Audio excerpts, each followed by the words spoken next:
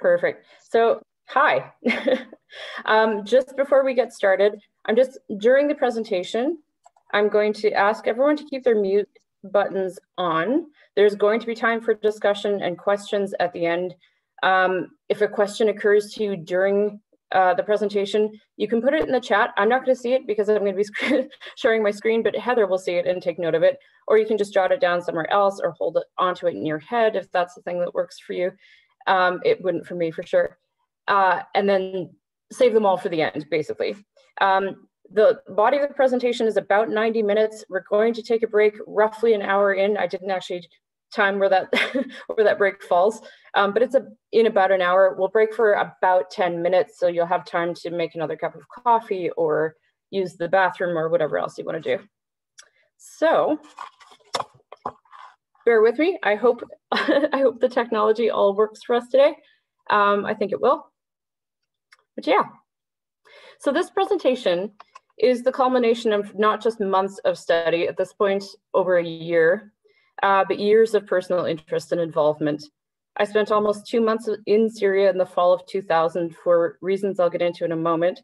But because of this, I've always had an interest in the country. And when it started being in the news, starting in 2011, and then in a much bigger way in 2015, when the refugee crisis caught the world's notice, I started paying closer attention again. So as I said, I ran the music program at the Anglican Cathedral in Quebec City for 5 years, from 2013 to 2018. And in 2016, the Dean and I started a private refugee sponsorship group to bring a Syrian family to Quebec. When the provincial government shut down the private sponsorship program in 2017, I still wanted to work with Syrians coming into the city, so I volunteered with the Centre Technique de Québec on and off for that year. When the pandemic started in March 2020 and I was suddenly working from home, I took what had been a very part-time research project out of my own interest and decided to do a deeper dive into what's happened in Syria since I was there, specifically the failed civil uprising that started in 2011, the ensuing and ongoing refugee crisis, a look at Canada's response, and where things stand now. So this presentation starts off with some of my own old film photos from October and November of 2000. You'll see the old-fashioned date stamps in the corners of some of them, but the rest of the presentation will feature something else. As I was reading and researching, I discovered something that took me somewhere a bit unexpected. Under the Assad regime, artistic culture in Syria had always been repressed and controlled through state censorship, and it still is. When the revolution broke out in 2011, Syrians also began to express themselves artistically in a way that had never been permitted, still is not permitted. A really dedicated group of people have taken it upon themselves to curate an online archive that strives to document every single piece of revolutionary art that Syrians have produced, starting in 2011 and continuing today. As of this morning, there are over 11,300 files in that archive, all of which I've now seen at least 3 times. They take the form of photography, political cartoons, sculptures, paintings, documentaries, songs, theatrical pieces, political graffiti, and protest signs. I've collected just a tiny fraction of these to show the revolution directly through Syrians' voices. Meanwhile, for me personally, my own old film photos have become, for me, more than just personal memory, but now testaments to Syria as it was before. So,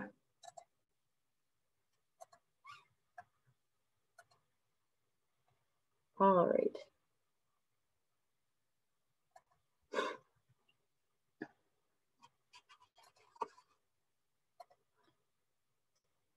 There we go. So my personal interest in Syria started in the spring of 2000. At the time, there were 2 employees of the NGO called Mennonite Central Committee working in Damascus as English instructors at the university. They met the patriarch of the Syriac Orthodox Church at an event, who asked them what Mennonites are. They talked about the Protestant Reformation, which he had vaguely heard of as sort of a blip in the Catholic Church's history. They explained where Mennonites emerged, and when he asked them what distinguishes Mennonites from other Protestants, they explained that Mennonites are part of a group called the Historic Peace Churches and believe in nonviolence, and added that, as an ethno-religious group, Mennonites are also kind of known for singing well. The patriarch thanked them, and they thought that was that, until they received a letter from his office several weeks later, He said that he was intrigued by what he had learned about Mennonites and asked if they could possibly arrange it so that he could hear some Mennonites sing. They were a bit bewildered, frankly, about how to handle that request, but contacted their head office in Akron. So fast forward to me at the age of 20, sitting in church at First Mennonite here in Winnipeg, where I grew up, on Easter Sunday morning, reading a call for auditions to sing at a choir whose sole purpose would be to go to Syria to sing for the Patriarch. So I ended up getting chosen as a representative from the Canadian Prairies, and the trip was set to depart in mid-June that summer. However, I couldn't know at the time that a major historical change was about to take place in Syria. 2 days before my trip was scheduled to leave, the Syrian president Hafez al-Assad unexpectedly died. The borders were closed for over a month, and I ended up going in October, November instead. So this is Syria as I experienced it that fall. This is the old city in Damascus. Believe it or not, motorized vehicles do go down these streets. You sort of learn how to press yourself into walls.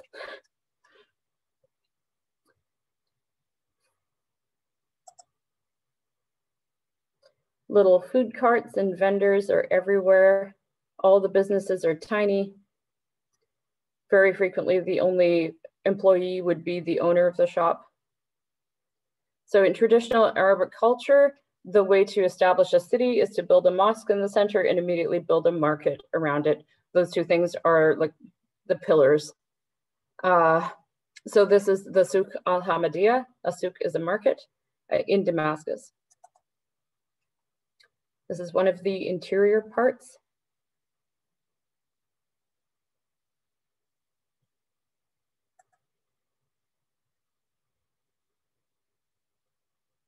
I'd never seen so many donkeys before I was there.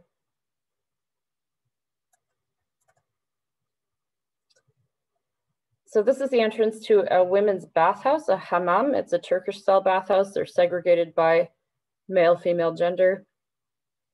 So that was an experience.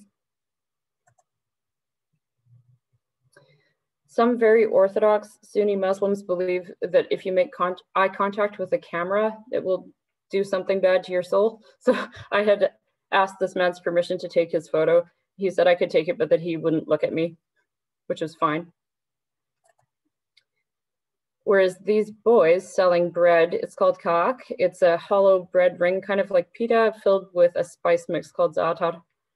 They actually chased me down and asked me to take their picture.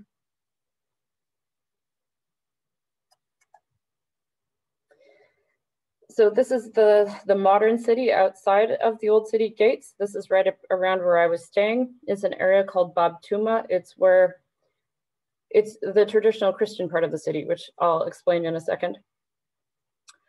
But yeah, you can see this is how it looked before. There are cars. You can see there's a little truck kind of in the center of the photo.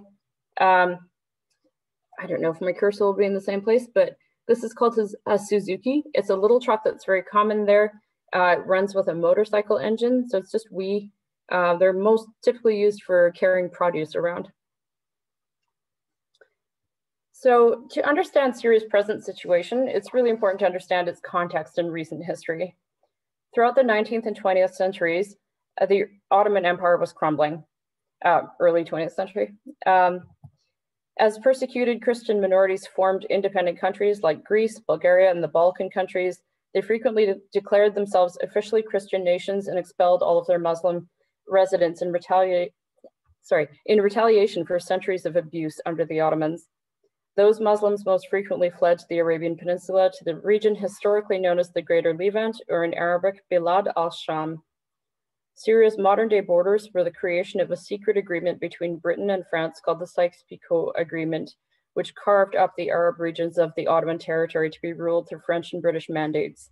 Syria, Lebanon, and Jordan fell under French mandate, while Iraq fell under British. These borders created artificial divides which had never previously existed, which affected and continue to affect the Kurdish people more than anyone else. The area historically known as Kurdistan, which has never been an official nation, is the indigenous homeland of the Kurdish people. Kurdistan was divided by the Sykes-Picot Agreement between Turkey, Syria, and Iraq, sometimes overnight, sometimes literally dividing shepherds from their own sheep. And none of these countries have offered the Kurds national citizenship or even passports for the most part. In any case, from the late 19th century through the late 20th century, Syria ended up becoming the host country for Muslim refugees from the Caucasus, the Balkans, Greece, Turkey, Armenia, Palestine, and Iraq. All of this has culminated in a society which had become remarkably diverse compared to other countries in the same region, both ethnically and religiously, as well as unusually tolerant of one another's practices and differences. While the majority, about 87%, of the country were Muslim by the year 2000, with the majority of those being Sunni, roughly 10% were also Christian, in a mix of Armenian Apostolics, Syriac Orthodox, and Catholics, and the remaining people were a mix of Jewish, Druze, and Alawite, all three of which are considered both ethnic and religious identities. So this is the Umayyad Mosque. In Islam, places are ranked by their level of holiness. This mosque is the fourth holiest place in all of Islam.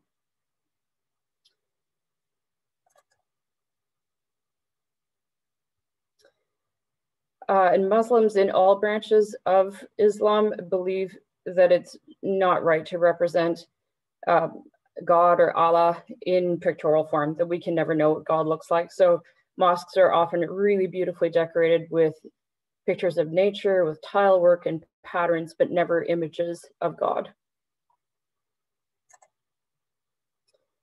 Another extremely important person in Arabic history and in Muslim history is Salah al-Din.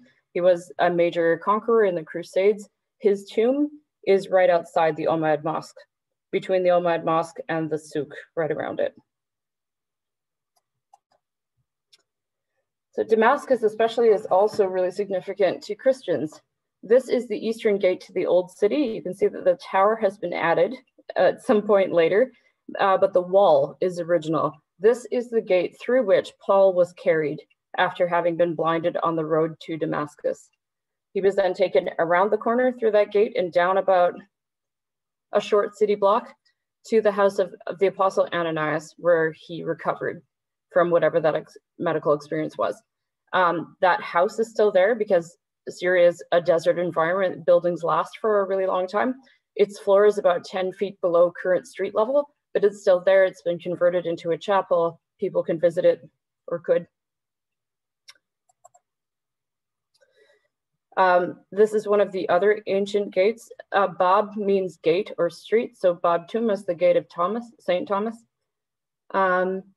This is the area where Armenians typically settled.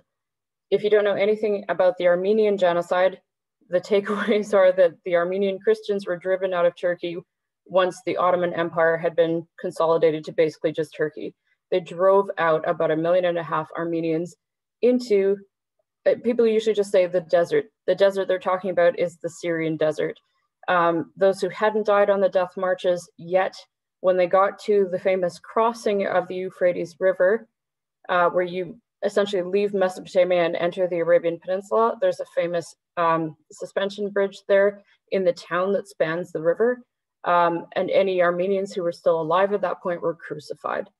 Others on the way had been burnt alive, thrown into the river. It's a dreadful story. Unbelievably, there were actually survivors, and the descendants of those survivors live in this area of Damascus, or did in 2000. This is a Syriac Orthodox monastery in Al-Hasaka, or just outside Al-Hasaka, which is a city in the northeast. This is the ruins of the biggest Crusader fortress. It's called Quartier Chevalier. It was held in turns by Christians and Muslims. Basically, Muslims won the Crusades, so they had it last. And that's a view of the countryside from the top. So I'm going to share a quote from a book that was written by a war journalist named Janine Di Giovanni. The book is called The Morning They Came for Us. It was published in 2016, so it's pretty recent. She was interviewing a group of soldiers here. He, General Baba, nodded happily. "That's it," he said. "My family's house is not far from there."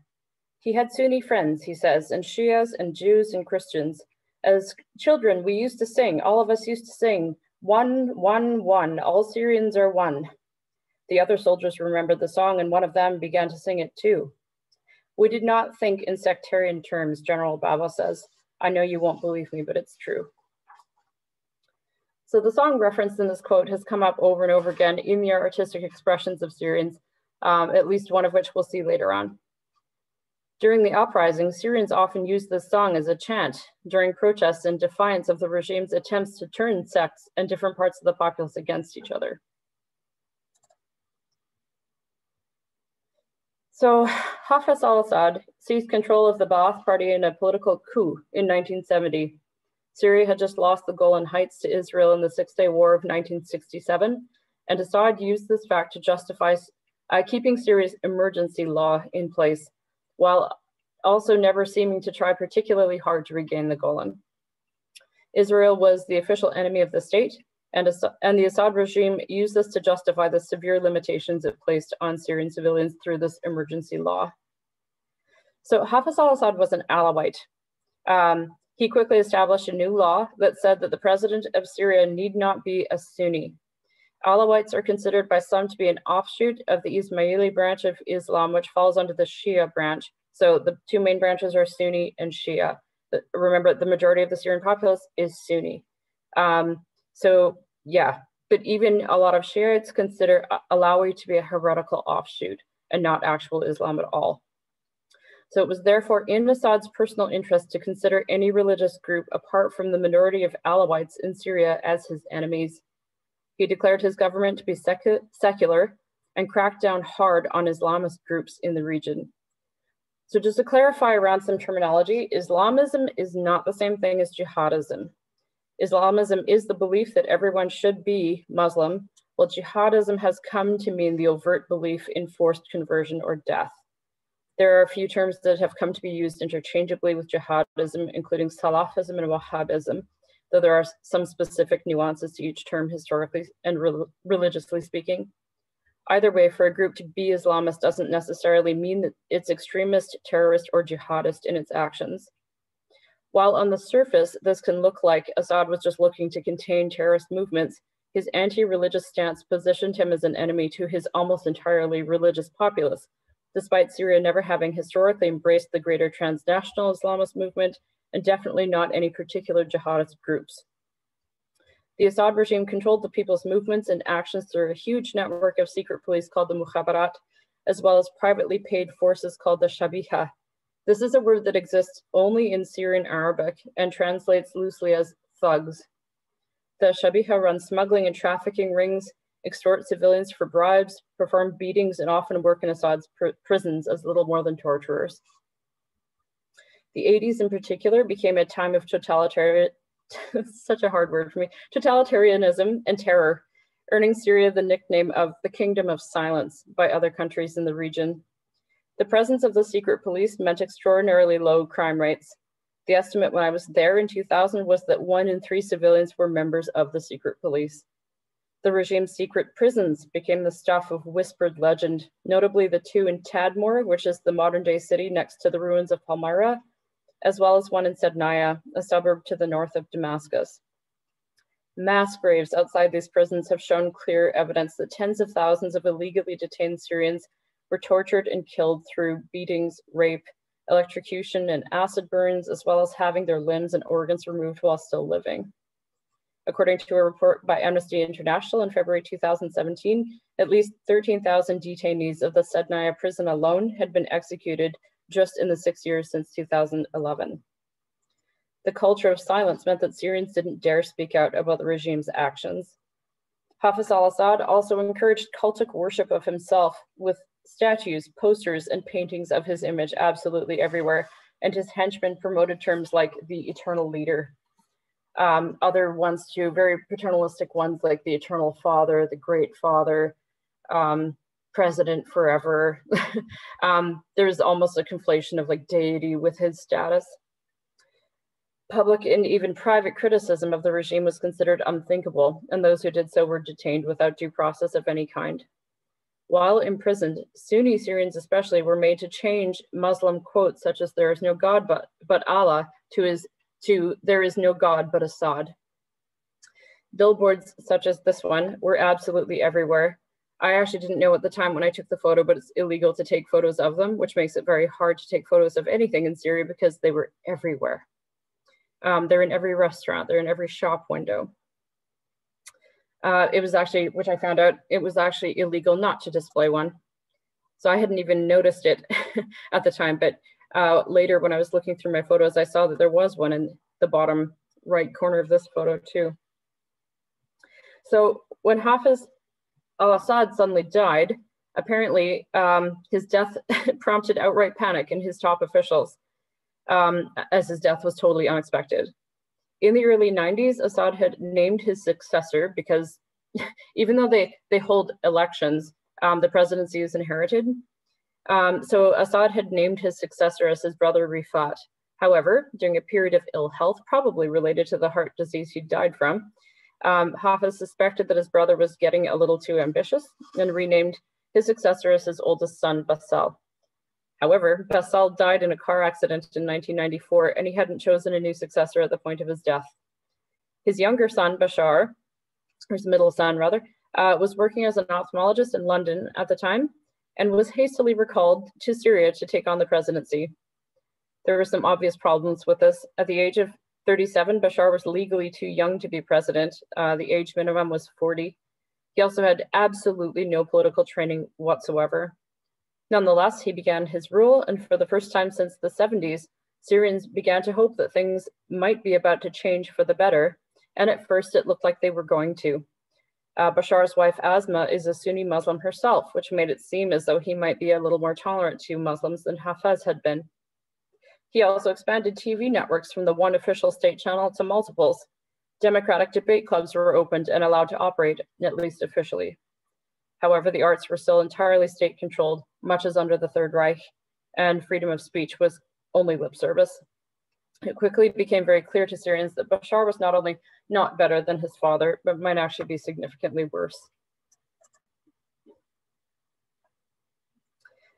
In early 2011, Arab Spring uprisings began in neighboring countries like Egypt and Libya.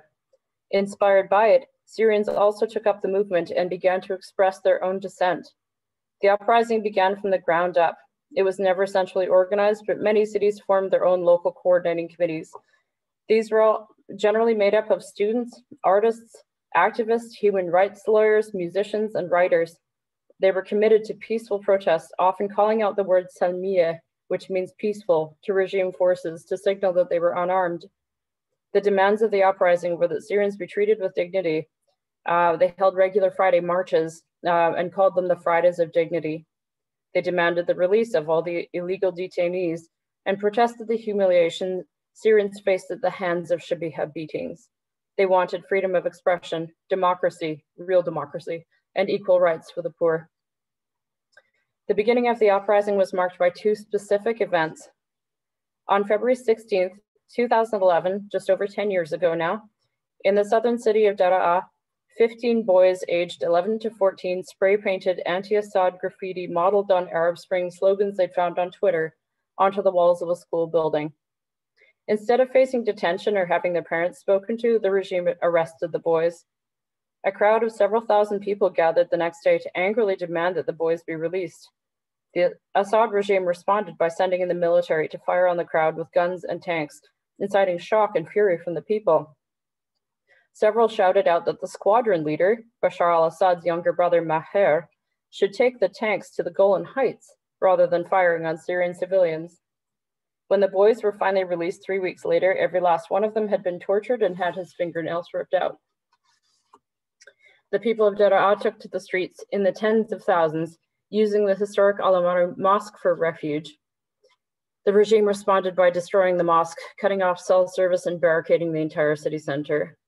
This practice of laying siege to any city or region that has dared to object to the regime has occurred over and over again since the beginning of the uprising, resulting in mass starvation in numerous cities.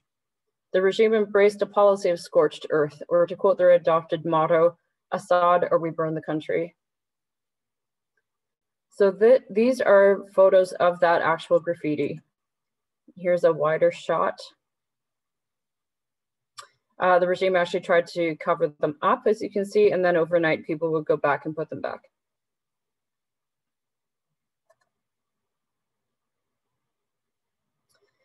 So the writing on this piece, so this is a piece of destroyed building in the shape of the country of Syria. It says, Assad reburned the country. You can see there's a bleeding hand sticking out from the bottom. This photograph is titled, Al-Assad reburned the country.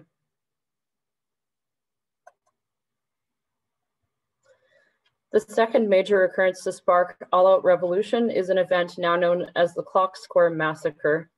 This event took place in the old city of Homs, an area called Baba Amr. Unarmed peaceful protesters had gathered in the Clock Square in the old city. Just before 2:00 a.m. on April 19th, 2011, the Syrian army arrived and began shooting into the crowd. Tank fire and missiles came next. No official death count has ever been confirmed, but the estimate is around 200 unarmed civilians. The regime's forces then besieged Baba Amr for the next year and a half. These two events in Daraa and Homs, which are in very different parts of the country, served to unite Syrians in a common cause and launched a full-scale revolutionary uprising. One of the most important pieces of documentary evidence came in the form of the unfinished documentary called Streets of Freedom, directed by a man named Bassel Shahada. Bassel was killed by the regime before he could actually finish the film. In my research, I had seen multiple references to this piece and was searching actively of a copy for it without success. When I stumbled across it, stored in the same archive that I mentioned, it's called the Creative Memory of the Syrian Revolution. Streets of Freedom shows live footage of the first protests in Daraa, including shots of the 15 boys graffiti that we just saw, live footage of the Clock Square Massacre, which is still being denied by the Assad regime, and much more. The regime responded to the uprising with shocking levels of violence, essentially waging all-out war on its own people. So this is a photo of Daraa 4 years after the boys and their graffiti.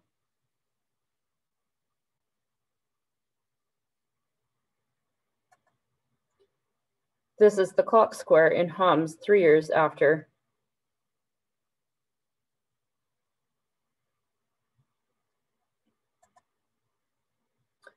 This is the infamous suspension bridge in Deir az-Zor, which is that city I mentioned that spans the Euphrates River.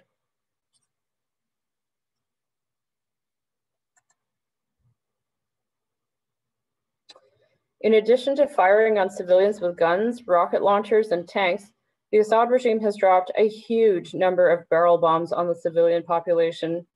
A barrel bomb is basically a big metal barrel filled with explosives and shrapnel, usually nails or broken glass or both. They are classified by the UN as an indiscriminate weapon, the use of which is considered a war crime. The Assad regime has now dropped over 70,000 of these barrels on its own people. Fewer than 1% of the victims of barrel bomb attacks have been armed fighters, whether rebels or other groups. Over 25% of the victims have been children.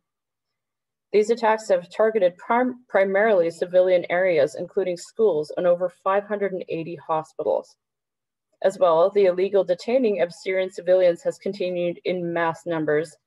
This came to light on an international level when a defector from the Syrian army, who goes by the codename Caesar, exposed over 53,000 photos of the regime's torture victims through the group Human Rights Watch in early 2014. With this sort of increase in violence and injustice, it shouldn't come as any surprise that some Syrians did begin to arm themselves in self-defense. The earliest of these fighters were defectors from the regime's forces who reorganized themselves as the Syrian Free Army. However, just as with the rest of the uprising, none of these militarized factions were centrally organized either. To call any of this conflict a civil war is inaccurate.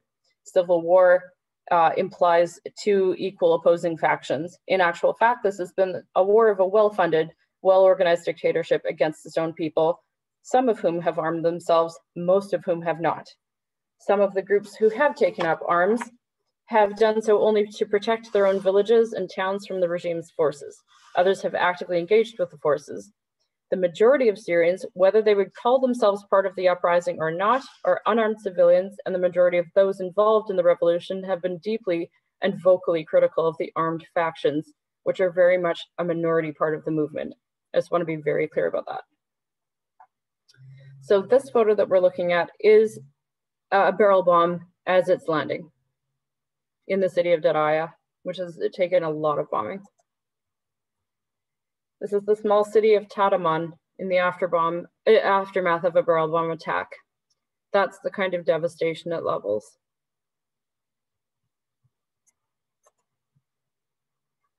So these are all from that archive I mentioned. So some photos were submitted with commentary.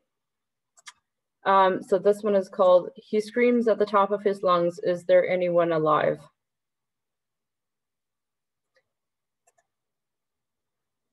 This is actually one of my favorites. This is all that's left of a residential apartment block in Aleppo, just the staircase.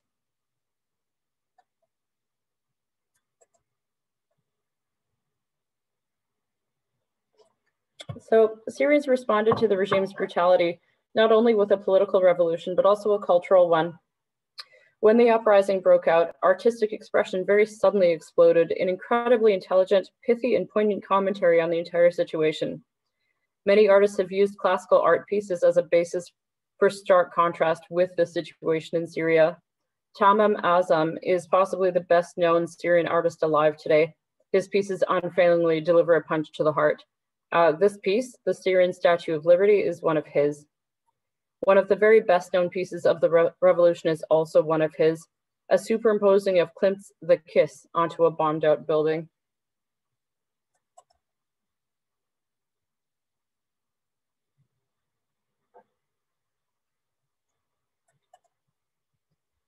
This one here is called The Syrian Thinker, obviously modeled on Rodin's Thinker.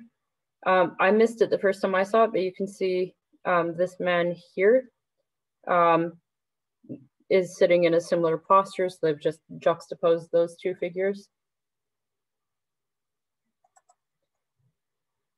This is another of my personal favorites of all the pieces in this. It's called The Creation of Adam Under the Rubble. It's actually just made last winter. Many of the artists who have performed or publicly displayed their art have done so, knowing that they could well pay for their actions with their lives. Early into the uprising, a renowned oud player, and oud is a stringed instrument, and songwriter named Sami Shukair wrote a song called Ya Haif, or For Shame, which became the unofficial anthem of the revolution, or one of two. One of the central lines of the song, "He who kills his own people is a traitor," became a common protest chant. The song was immediately outlawed by the regime, but has continued to be played at marches and on radio stations created by the uprising. Shukair now lives in exile in France. In the city of Hama in 2011, another singer named Ibrahim Kashush led the singing of a protest song that he wrote called Get Out Bashar, which also includes lyrics that have been used repeatedly as protest chants, such as "The Syrian people will not be humiliated," and "The Syrian people want to topple the regime." Footage of that night has also been recorded on the Creative Memory archives. It's now 10 years into the revolution, become something that is shared almost every time Syrians talk about the revolution. They talk about that time. I've seen other pieces of filming of that same event, but we're gonna watch just a short clip of it, just so you can hear it. As soon as I can figure out how to move this taskbar out of my way. There we go. All right. Just have to remember how to find it. Okay, I hope you can hear it. If you can't, someone unmute and say so.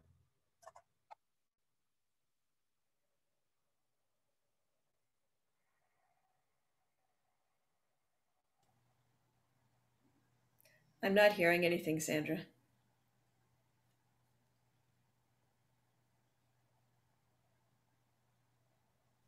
Nor am I. You may need to stop sharing this screen, go back to screen share, and in the bottom left corner, there's a share computer sound, which you may not have clicked earlier when you started the slideshow.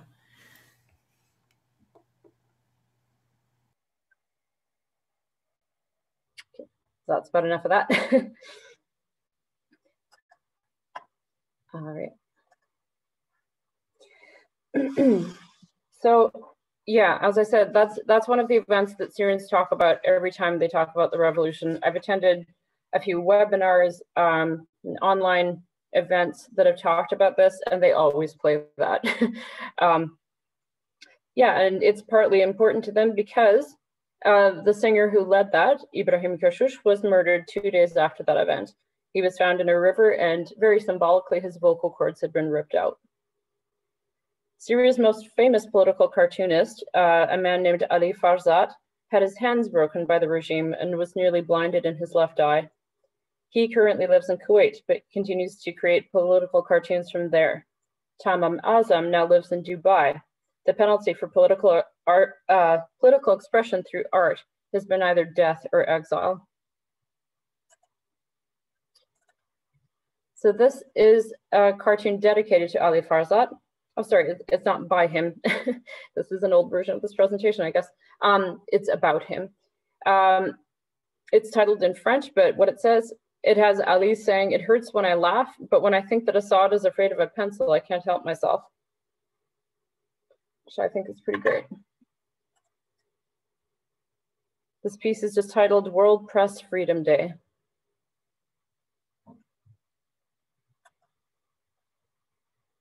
A lot of the art that Syrians have made have riffed on the theme of the fact that Bashar al-Assad is an ophthalmologist, not a politician. So this one shows him reading an eye chart that spells out the word democracy, but what he reads is kill them all. And the piece is titled Assad Sees Things Differently.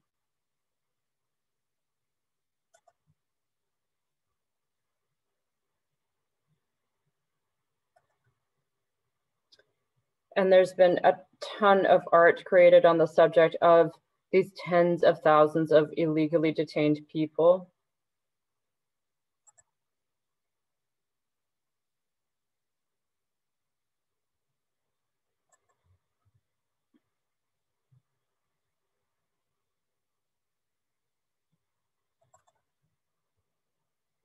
This piece is just titled Siege. It was created during the siege of the city called Maramia, which killed tens of thousands of mostly kids from starvation.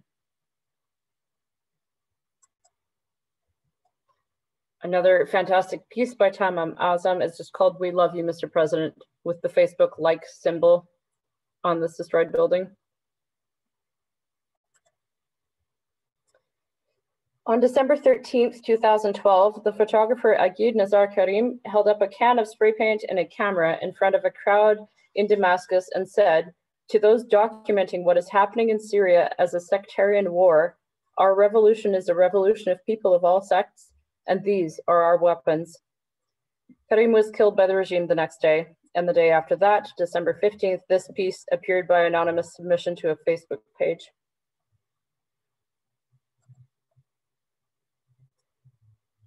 This piece is just titled Good Morning Syria.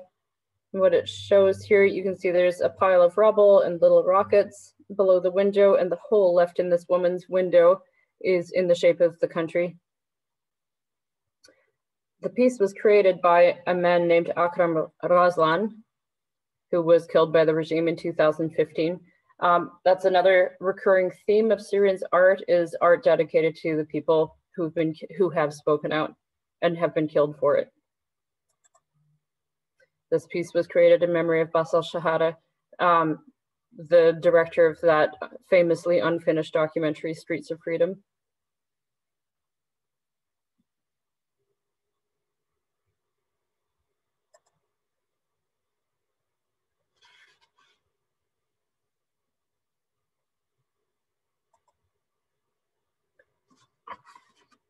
This piece is just called Between One Scud and Another.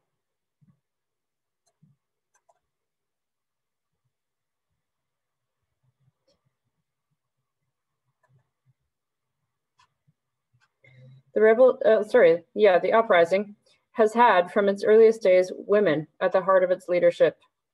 One of the earliest organizers was the human rights lawyer Razan Zaitouneh. Razan founded the Syrian Human Rights Committee and co-founded both the Violation Documentation Center, which is still operational, and the local coordinating committee in the city of Douma. She ran both of these with another woman, Samira Khalil, and 2 men, while Hamada and Nazim Hamadi. Samira was married to Syria's foremost intellectual, the writer Yassin al-Hajj Saleh, and I'll talk about him a bit more in a bit. On December 9th, 2013, Razan, Samira, Wael, and Nazim were kidnapped at gunpoint and have not been seen since. Now known as the Duma 4, their loss struck a blow to the heart of the uprising. Yassin continues to hope for Samira's return and occasionally publishes public letters to her, which function as messages to the revolution at large. Most other Syrians have assumed that the Duma 4 are now dead and have grieved their loss on the anniversary of the kidnapping ever since. So this is Razan on the left and Samira on the right.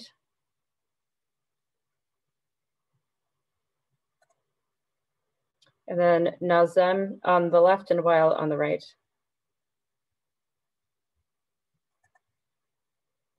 This piece is the 4 of them created 1 year after their disappearance.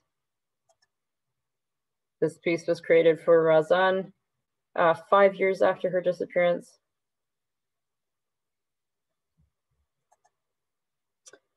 Several larger artistic projects have also emerged during the uprising, and I'm going to highlight 3 specifically. The first and very earliest is called Stamps of the Syrian Revolution. This project took the form of actual postage stamps in the beginning and has now moved into a strictly digital format to allow the artists to avoid detection. Stamps has commemorated everything from individual activists or victims to entire cities. So this one is called For Our Photographers.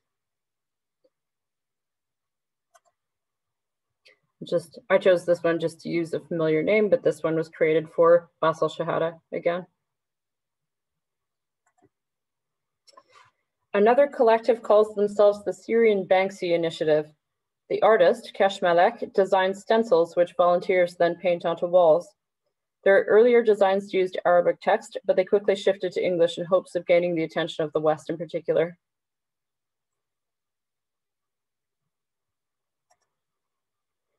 This is another of my personal favorites. It quotes from the Universal Declaration of Human Rights, Article 3. Everyone has the right to life, liberty, and security of person. And then they've added a stamp that says, except Idlib. Idlib is the province of Syria that has, since 2011, steadily received the vast majority of the bombing. To this day, they're still under constant bombardment. In the northwest of Syria, the tiny, wholly unknown village of Kafranbel astonishingly rose to prominence with the outbreak of the revolution. Barely even heard of by other Syrians, the town is now infamous to both Syrians and non-Syrians around the world. The Kafranbel Media Project was founded by a man named Raed Fares, a real estate agent turned revolutionary. He also created an important radio station in the region called Radio Fresh and a women's center. Not only did he find his truer voice in the uprising, but he helped others find their own and get heard. He would even use a voice-changing software to disguise women's voices as men's, the better to have their messages received. The main thing the Kafranbel Media Project has produced is banners for the weekly Friday protests. Their banners have been in both Arabic and English and generally come with humor or stinging political commentary. This is one of their gentler, earlier ones. It just says, "May the new year bring your children bread and warmth, not death."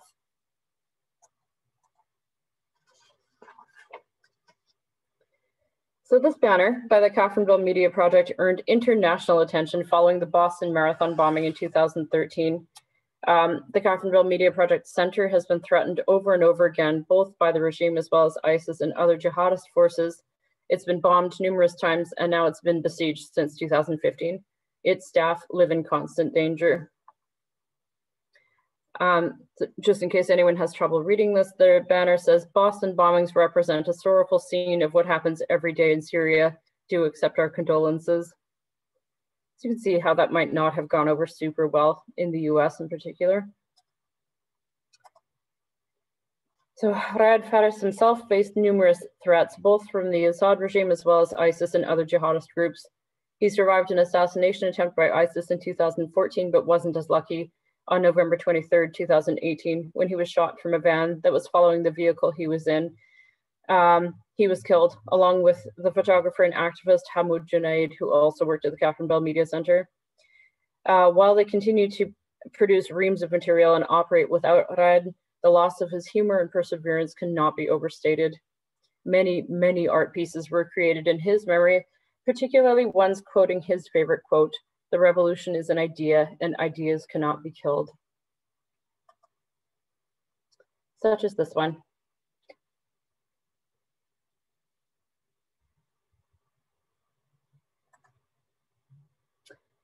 So we're back to my photos again. I've mentioned ISIS several times now, but before getting too far into that, what I really wanted to emphasize was that the primary threat to the Syrian people since this conflict began has been their own government, not any invading force. The struggle has become immensely complicated, with a huge array of foreign influences getting involved, from countries to private interest groups.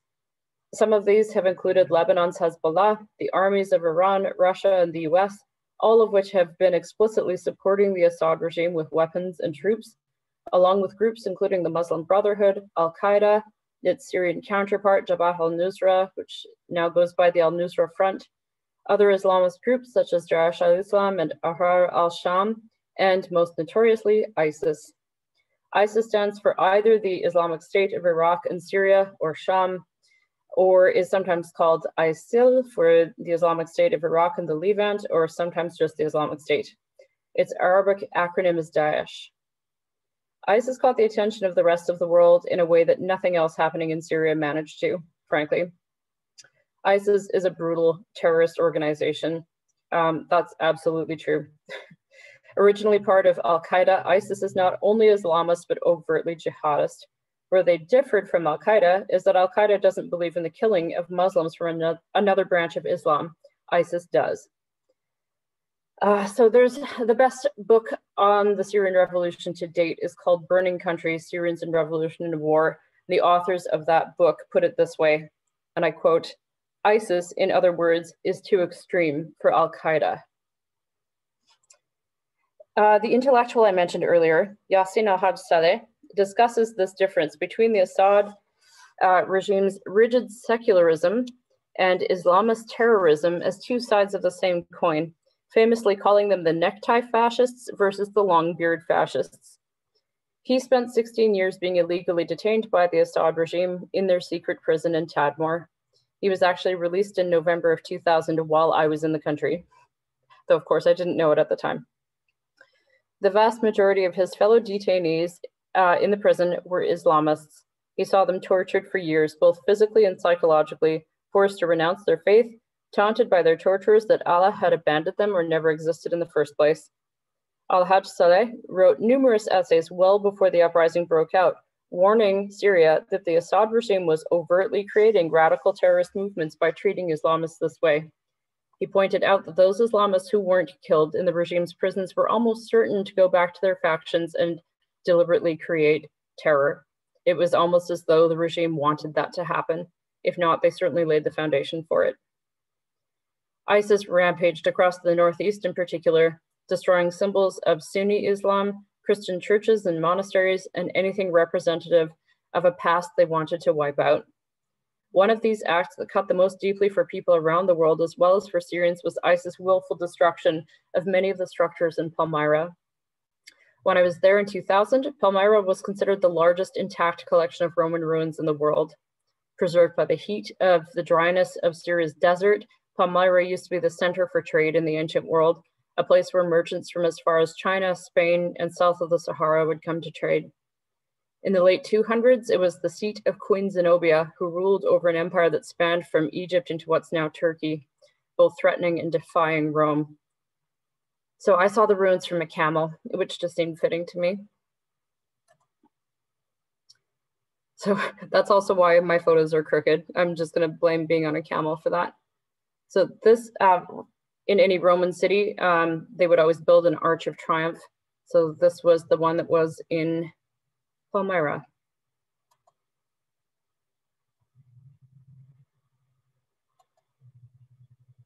This was the amphitheater. I deliberately took a photo that had some people in it just to show the immense scale of it. So I had someone leading my camel. Camels are not the easiest animals to ride, but I was super impressed that this little guy beside me was riding his own camel, unassisted.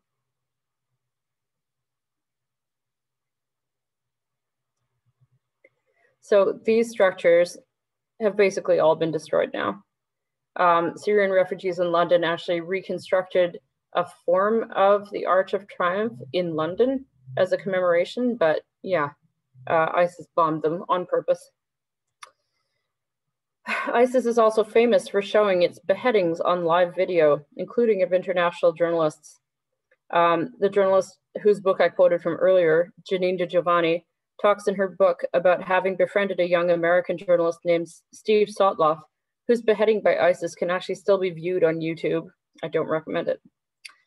ISIS destroyed the Arch of Triumph, the temples of Baal and Bel-Shamin, and much of the amphitheater, as well as a number of other structures. These acts constitute a terrible loss both for Syrian culture as well as antiquity in general. However, the international outcry over the wanton destruction of these UNESCO World Heritage Sites won vastly more attention and outrage than the loss of life perpetuated by the Assad regime.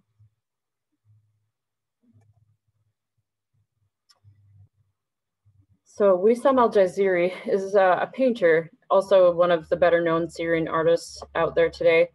So this is just a painting that he's titled Zenobia. Zenobia weeping for the destruction of her city. So in Levantine alphabets, you have to go right to left. So this one is called Zenobia's Remnants on the right, which is the Arch of Triumph, and Assad's Remnants in Palmyra, which is the Tadmor prison on the left.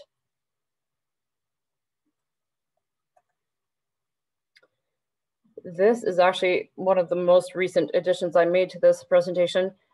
This is a drone captured photo obtained by the Human Rights Watch just last May. This is a mass grave near the city of Raqqa that ISIS uses.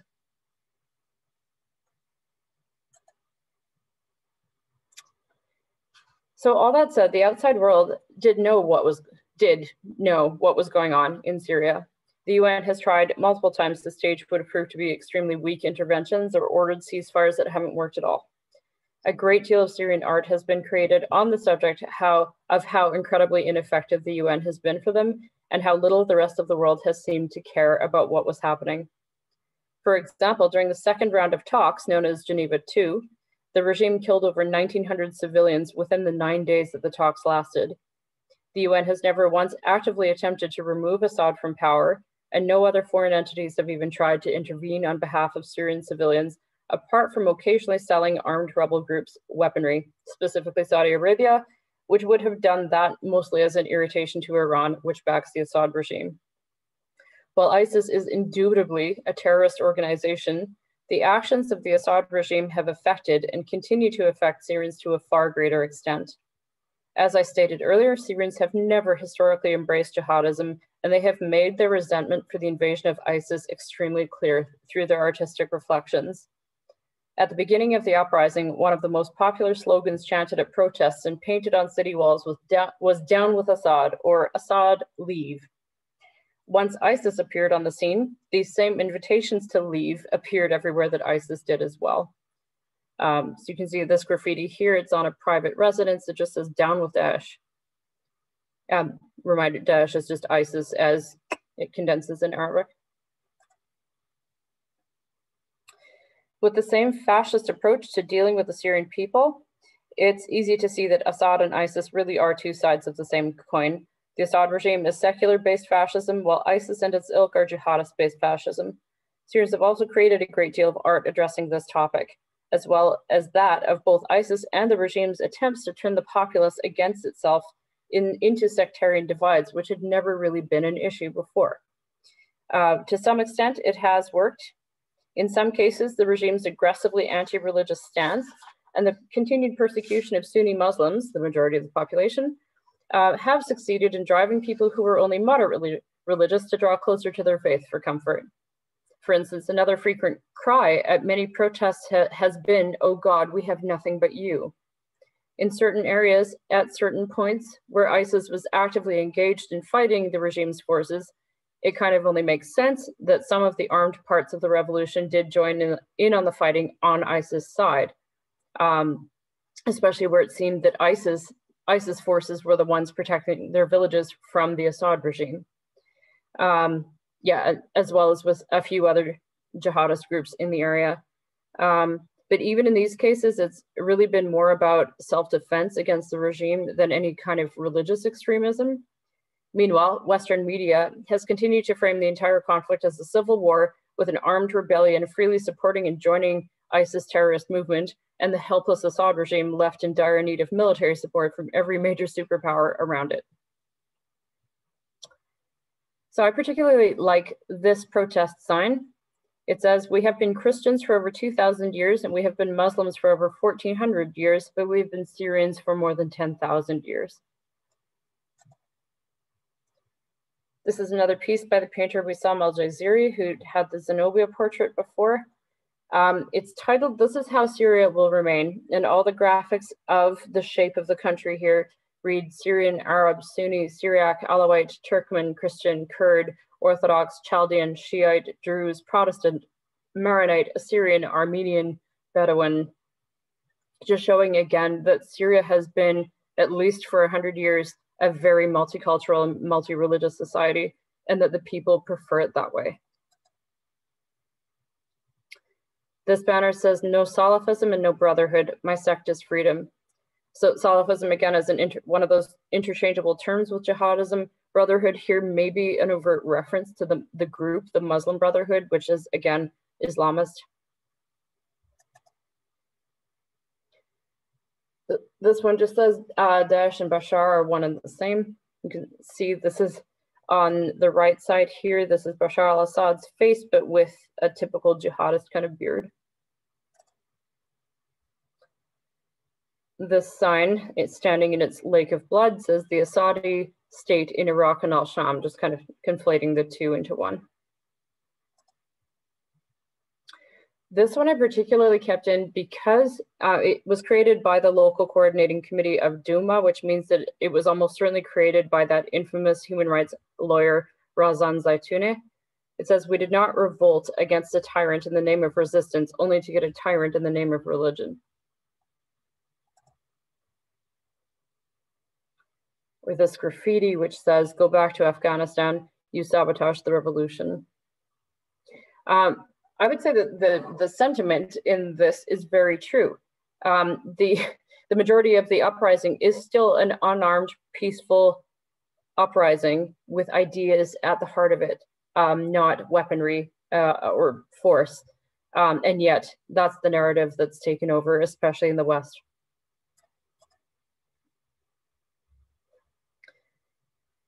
This man is actually an advocate for disability rights. It's hard to catch it in the photo, but he's a person who uses a wheelchair.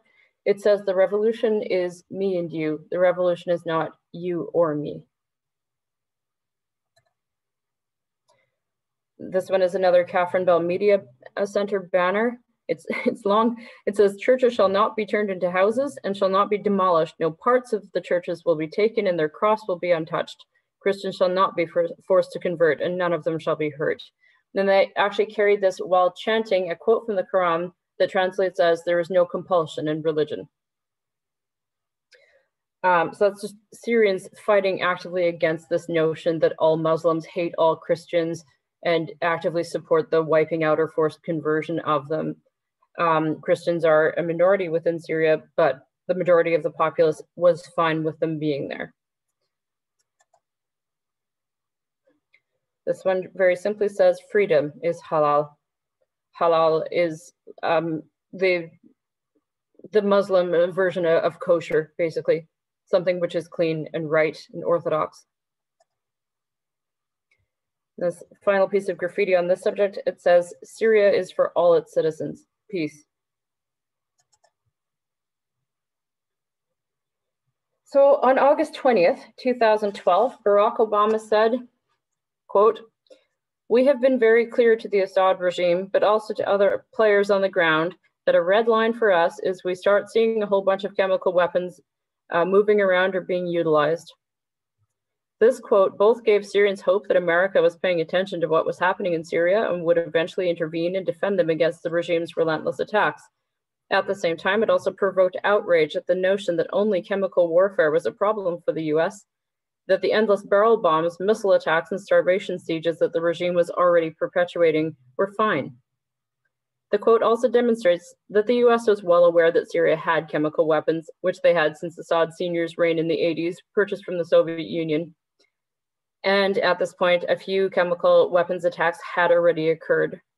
To this day, Bashar al-Assad continues to deny that Syria even possesses chemical weapons.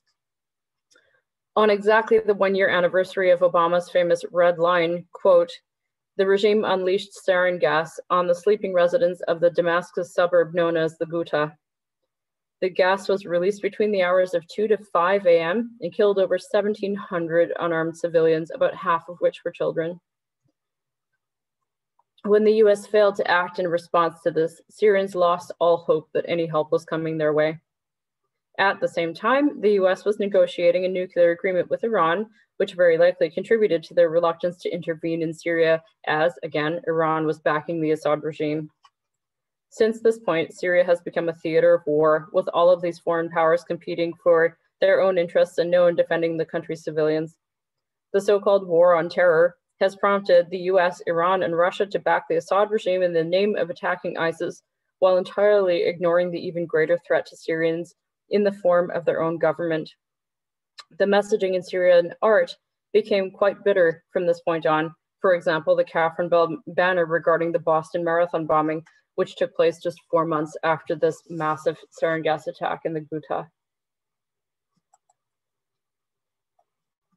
So this piece is called The Chemical Attack on Ghouta.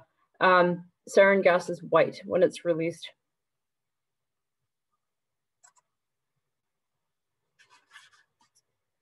So this piece was actually created by an American political cartoonist, but they have it on the Creative Memory Archives.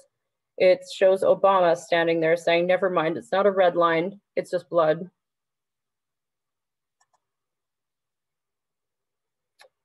This piece shows 2 UN inspectors saying if they were really killed by chemical weapons, we'll have to stop Assad.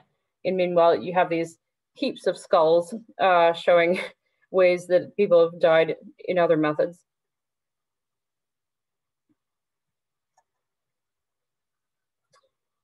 This one says in English, sarin gas made in Russia, and then in Arabic it says tested in Syria.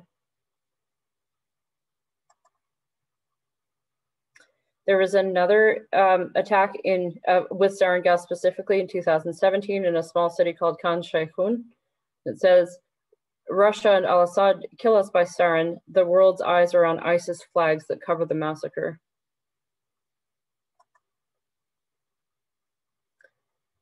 Another piece that riffs on a Western art piece. This one is called Love in the Time of Chemical. It's a little bit easy to miss, but you have a woman with a gas mask, but then in the outline of the sarin gas, you have her, we assume, killed lover. And this one, the text is a bit hard to read. It says, UN chemical weapons inspectors were sleeping a few miles away. That's a reference to the chemical weapons attack in 2013, and it's true. There were a number of UN chemical weapons inspectors there just to look for chemical weapons, and they were literally a few blocks away.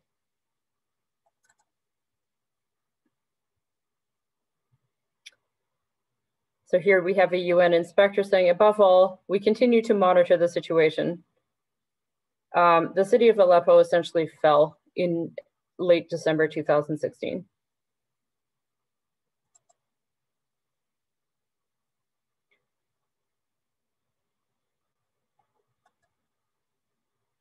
Another Catherine Bell Media Center banner. It says, Obama needs a 3rd term to decide whether to take action towards Syria or not, but will we survive until then?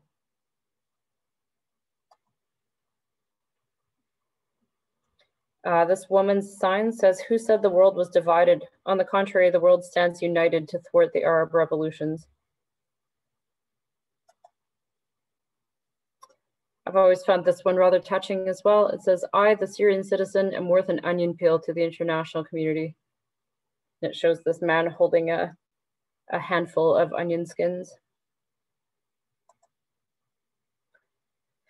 This is another Tamam Azam piece. It's called Universe. And it just really highlights how Syrians have felt very much isolated in their world of destruction and bombing while the rest of the world is out there somewhere. They're totally cut off.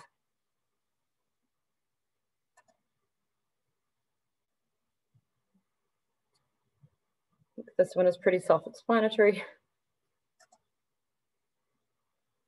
In this one, in the bottom corner here, it shows two people, and one is saying, "I was hoping for a peaceful solution with no strings attached." Then up here we have, you know, the puppet masters of all of these other groups.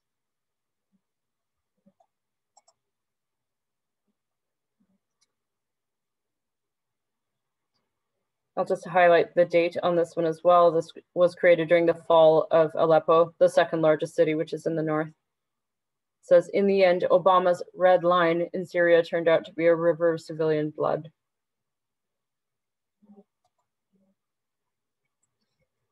Syrians have also had a lot to say about the fact that kids have been the majority of the regime's victims. The regime's brutal treatment of those 15 boys from Daraa were what launched the revolution in the first place. As I said earlier, 25% of civilians killed in barrel bomb attacks have been kids, and about half the victims of the 2013 sarin gas attack in Damascus were kids as well. Even beyond actual death, kids have also been disproportionately affected by other aspects, such as hunger sieges, the bombings of their schools, and disruption of their education. Since the outbreak of the uprising, teachers have defected from the state-imposed curriculum, opened their own schools, created their own programming. Two teachers from Kafranbel created a magazine called Zarak, which means boat, for kids aged 7 to 14, and have been circulating it through a network of volunteers through the refugee camps in the north. Another project is the Karama bus, Karama means dignity, which travels around the province of Idlib, dodging bombs and providing any kid who wants to listen with stories, lessons, and videos that talk about topics like post-bombing trauma, hunger, safety procedures, as well as the standard school subjects. Syrians have also worked to help their fellow civilians learn to think for themselves after years and years of Soviet-style suppression with art, documentaries, political satires, secret radio stations such as Kafranbel's Radio Fresh, and educational material aimed at adult audiences as well. Meanwhile, kids continue to suffer to an even greater extent than anyone else. So this is a photo shown of two kids. It's called Playing in the Streets, but it's taken in the aftermath of the destruction of Deir ez-Zor. This one's a little blurry. It was a very small photo. It's titled Waiting for Class to Begin.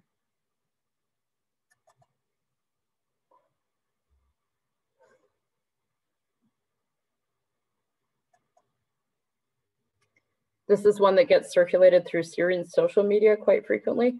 It has a child saying, "The bombing never asked me on which side am I?" And here you can see there's a child trying to study. Here, green hearts have come to represent Idlib for whatever reason. And the bombs falling on this child are labeled Russia. This is a piece by the same artist who created Love in the Time of Chemical. It's called The Stolen Childhood.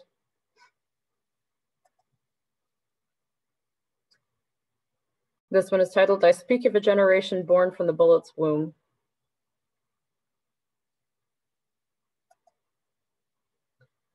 Just to show how big some of these things that fall are. You know, these kids look like they're all having fun. Kids are resilient, but yeah, what a thing for kids to be playing on. This one shows a child writing on the chalkboard, says, "We used to joke and say, God, please destroy the school." And he did.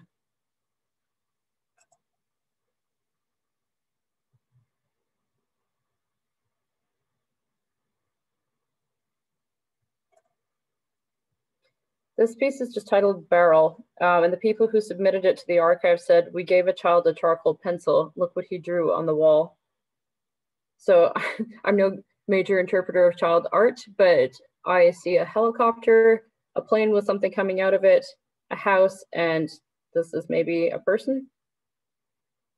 The child who drew it was 6.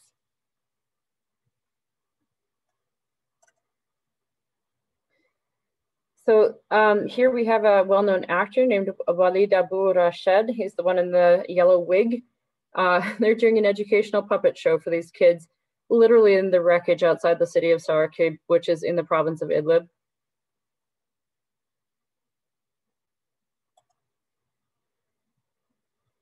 This protest sign says, Syrians are not asking the world for love. They just want their children to be safe from death.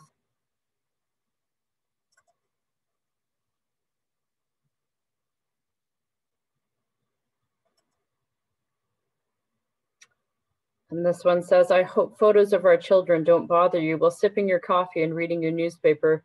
We die here in silence.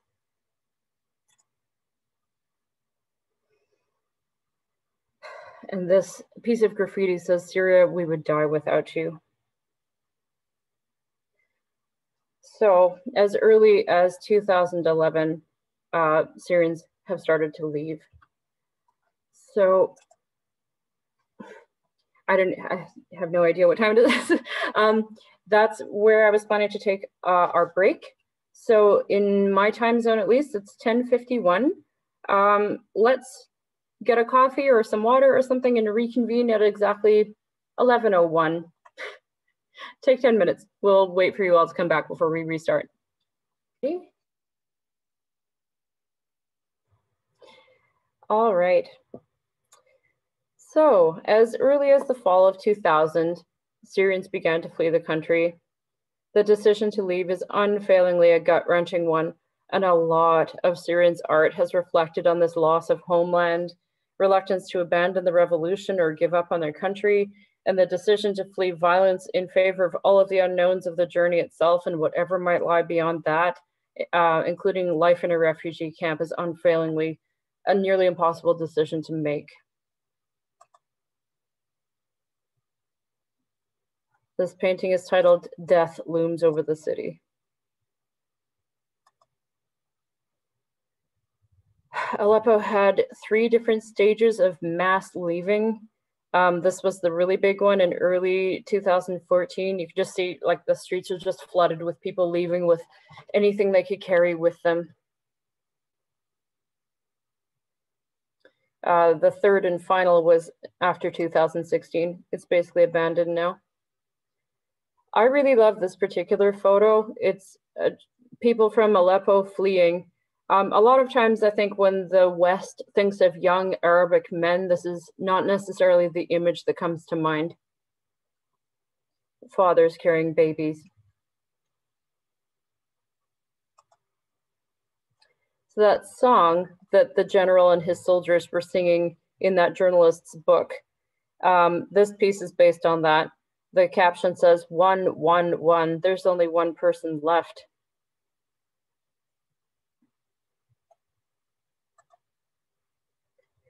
This piece was created at the Damascus airport at the departures gate, and it's titled The Day Assad Defeated Me.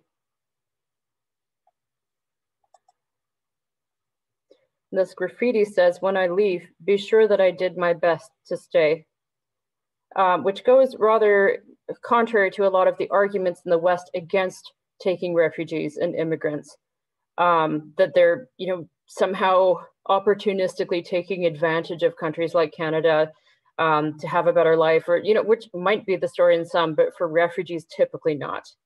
Most people don't want to leave their home. The Syrian refugee crisis didn't really catch the attention of the West until the shocking photos of the death of Alan Kurdi hit the news in September 2015.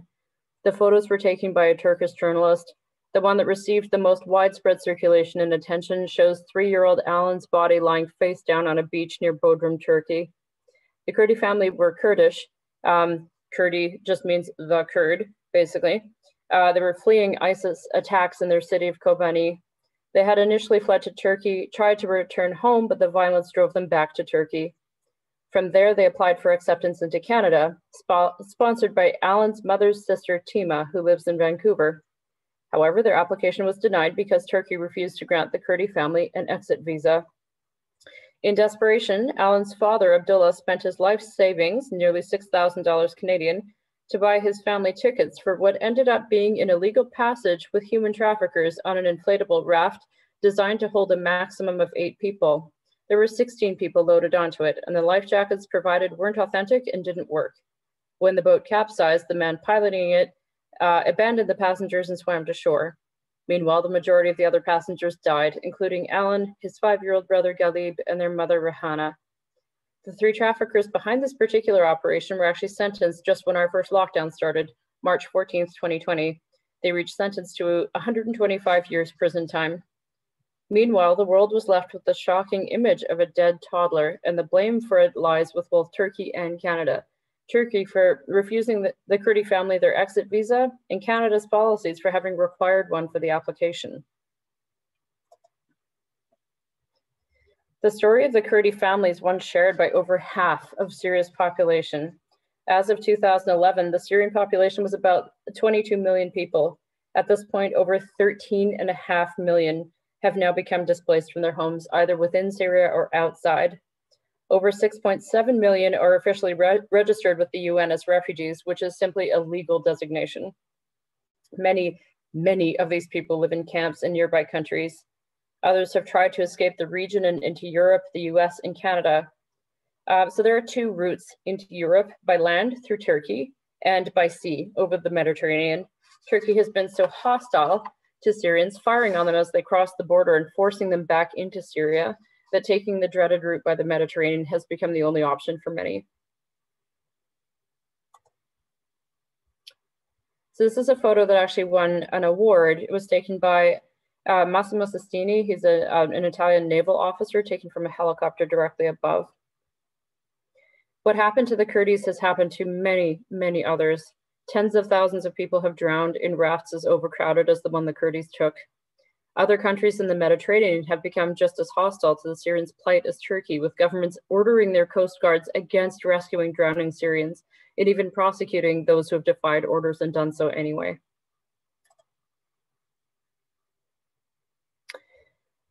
And yeah, just remember, Syria is a desert country, so the majority of the people from there don't swim.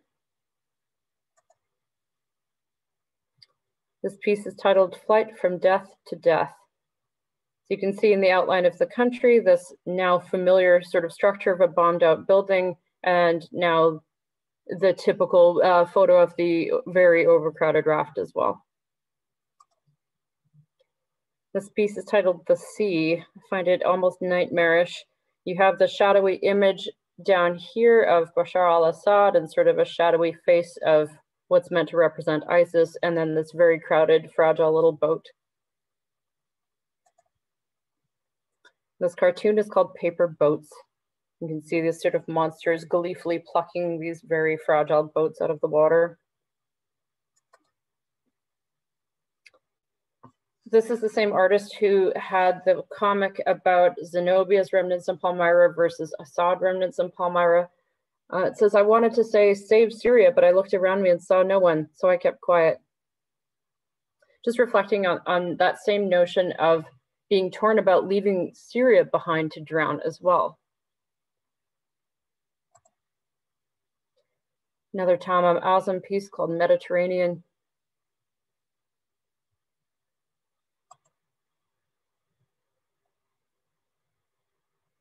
This one's titled World Refugee Day. So the decision to leave Syria has been hard enough, but most people have had no idea how difficult the journey itself would be. Families have gotten separated. People starve as they wait for admission into camps or on the way to them. Life in the camps is a shocking adjustment for most, since the majority of Syrians left roughly middle-class lifestyles to face very sudden and abject poverty. The camps nearly all charge rent. There's no legal work available. As far as where the refugee camps are, the rough breakdown is about 3.6 million people living in camps in Turkey, another 2.2 million in camps in Lebanon, 1.3 million in camps in Jordan, 650,000 in Egypt, plus another 250,000 in Sudan and Iraq each.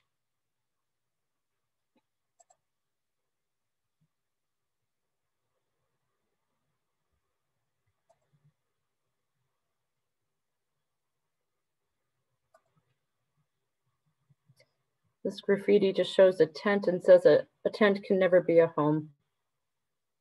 You can literally see people in the background with their suitcases as they're leaving their city. Tamam Azam again.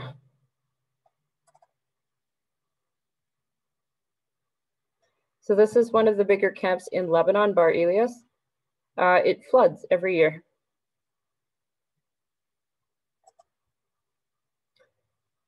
This is the biggest Syrian refugee camp in Jordan. It currently houses close to 20,000 people.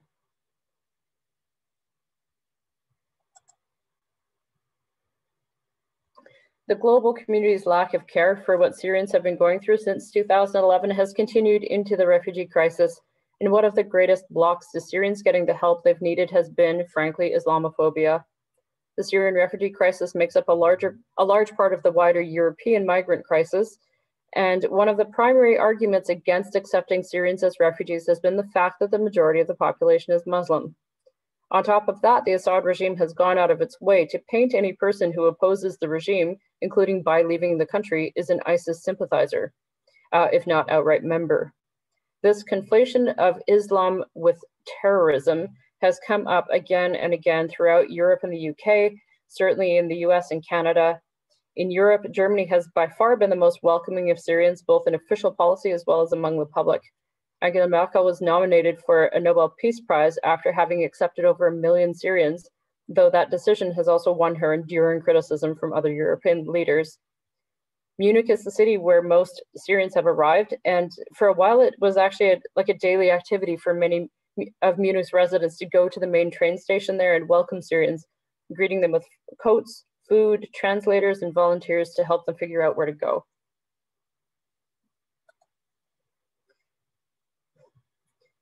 Some Syrians said they felt like war heroes returning from the war. They were almost baffled by how nice people were to them in Munich specifically.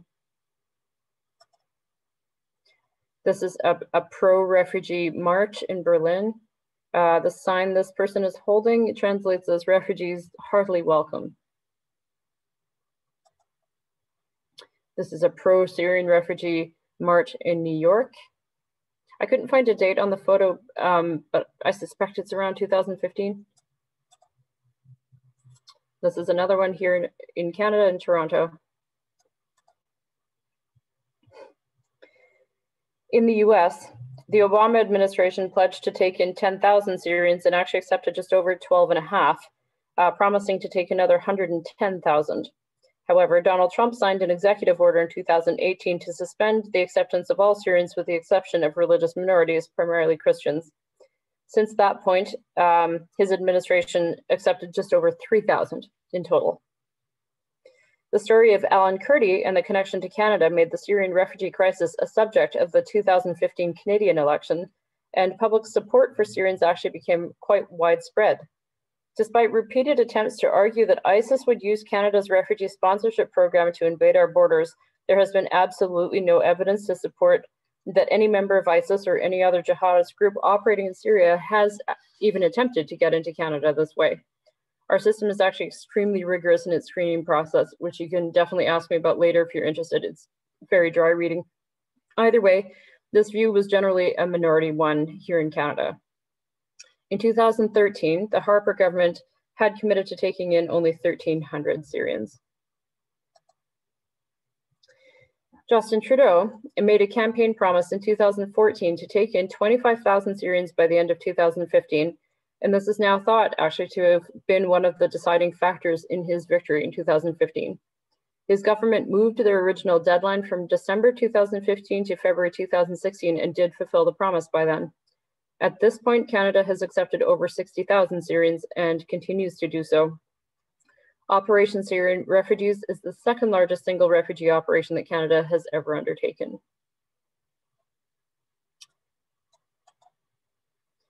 Processing centers were opened in Beirut, Ankara, Cairo, and Amman. The first flight of Syrians to arrive in Canada as a part of Operation Syrian Refugees arrived just after midnight on December 11th, 2015. Since then, Syrians have integrated themselves into Canadian society, learning English or French, getting their professional equivalencies recognized, starting businesses and restaurants, and going on to sponsor other Syrians.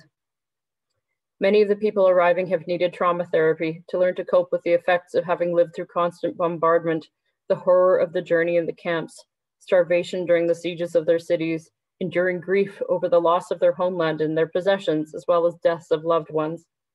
Kids have often been out of school for 6 to 8 years by the time they arrive here, and have also experienced significant trauma. Families that get separated often never become reunited. Families that were able to stay together often struggle to process what they've experienced as a family unit. People who have arrived alone nearly always experience significantly greater levels of trauma. In spite of all of this, Syrians have integrated themselves with better than average success compared to refugee settlement in general, and continue to profess their gratitude publicly. So this is at the Santa Claus Parade in Guelph in 2016. It's actually a screenshot from a video posted by Global News. These men and boys were just handing out roses in a mall in Saskatoon just to say thank you to anyone who would have one. And I just want to highlight just a couple of very successful business stories here in Canada. So this is Issam Haddad. His chocolate factory and shop in Damascus was hit by a barrel bomb in 2012. He now runs with his son a shop called Peace by Chocolate, which is in Antigonish. They actually just opened a new store like last week. This past week. A documentary is being made about them. You can buy their chocolate at like McNally Robinson here in Winnipeg. The museum where I work sells it in their boutique. And here in Winnipeg, one of the best known Syrian-owned businesses is Cheyban Ice Cream. I actually got to interview Joseph Cheyban. He's Lebanese. He's a dairy scientist who co-owns the business with Zainab Ali, his wife, who's Syrian. Her family fled Syria in 2003, early into Bashar al-Assad's reign. They kind of saw the signs and said, ooh, let's get out while the getting is good. They started together a group called the South Osborne Syrian Refugee Initiative in partnership with a couple of churches in South Osborne. And they've brought over 13 people. Some of them were Zainab's relatives, some weren't. They've bought houses. A couple of the families have had kids since they arrived. Cheyban really enjoys donating ice cream and other dairy products to local festivals, especially ones involved with refugee rights or rights around Indigenous peoples. They're really committed to supporting local businesses as a part of their business model as a thanks for their acceptance here. They buy honey from the Winnipeg Bee Project, coffee from DeLuca's, lavender from Sage Garden, dairy products from a farm in Stonewall, and strawberries from Friedensfeld.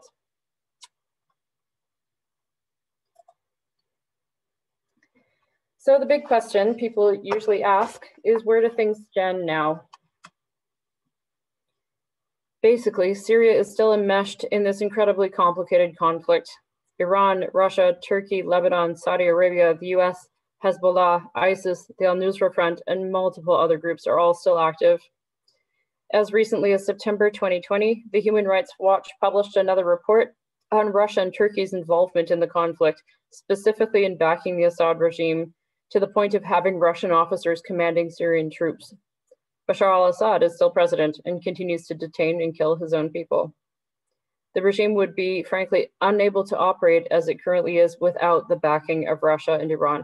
In fact, it would be fairer to say that Russia and Iran have invaded and the Assad regime is backing them. Iran in particular is wholesale occupying large parts of the country, buying huge amounts of real estate for pennies, particularly houses abandoned by Syrians who have fled. The cultural invasion of Shia, the form of Islam that most Iranians follow, serves to inflame the already persecuted Sunni majority, which just goes on to help fuel sectarian violence and gives validation to Sunni jihadist agenda.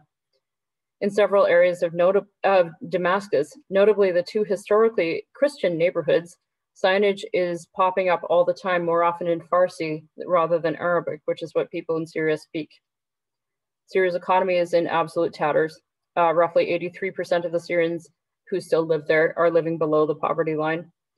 Food shortages have led to enormous inflation on food prices, and electrical outages are common.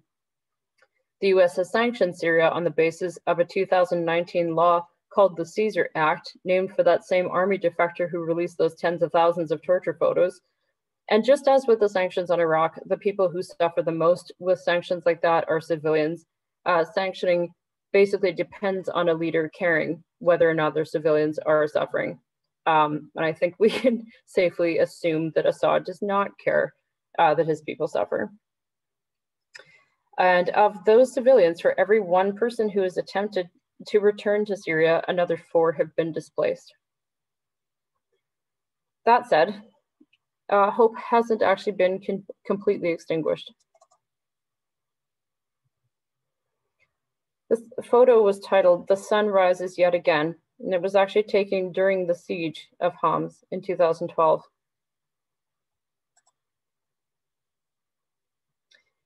This is the city that Alan Kurdi and his family came from. It says, "I love this country, even during its final destruction, or devastation, sorry."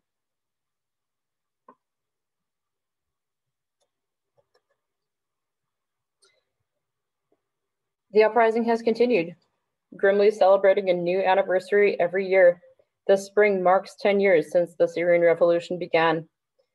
And then other anniversaries are also marked in Syrian art, such as the deaths or disappearances of victims and activists. On top of that, every major religious or public holiday is also commemorated through the specific lens of what's going on.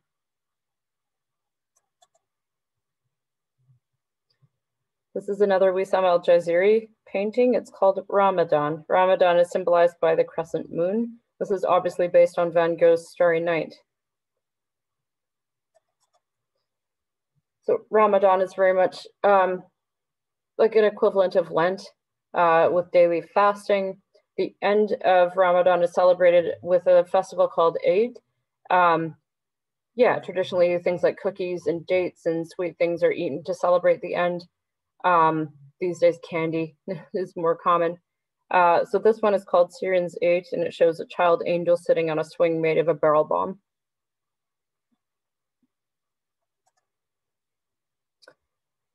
And this just public graffiti on a piece of concrete wall says, "May this Eid bring you freedom," like rather than candy, you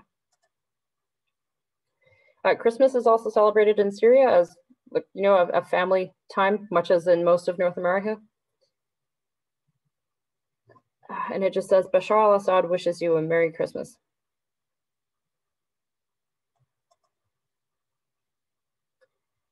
This one I find incredibly poignant.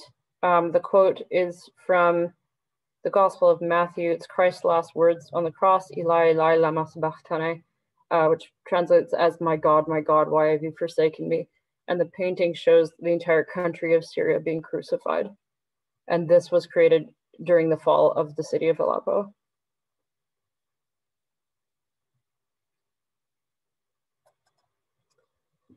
While so many Syrians have left the country or been forcibly displaced, heroes have emerged among those who have chosen to remain or don't have the means to leave, with Syrians working together to help each other find food and water, find connections or ways out of the country, and with cleanup and rescue missions especially. This photo is titled "Breakfast in Atarib," which is a town in that very bombed province of Idlib. It shows a long table with a volunteer cleanup crew stopping to have breakfast. You can just see these piles and piles of rubble and devastation. One group that needs particular mention is the Syrian Civil Defense, more commonly known as the White Helmets. This is a volunteer brigade that focuses on rescue missions, often in digging people out of the rubble after a barrel has fallen. As with many other activists, they've been targeted by both the Assad regime and jihadist groups for their work. That said, they persist. Netflix actually produced an Oscar award-winning documentary about the White Helmets and their work in 2016. Last I checked, it was still on there. So. Meanwhile, COVID has also hit Syria, and Syrians have commented on this new addition to the many other hardships they're suffering through their art as well. Self-isolation and quarantine look very different in the Syrian context. The Assad regime has repeatedly bombed hospitals, and social distancing is obviously impossible in the camps. There have also been widespread shortages of PPE and testing, and now obviously vaccine rollout is going to be kind of a non-thing. This graffiti says, the world suffers from Corona, we suffer from Assad. This one is titled Quarantine in Syria.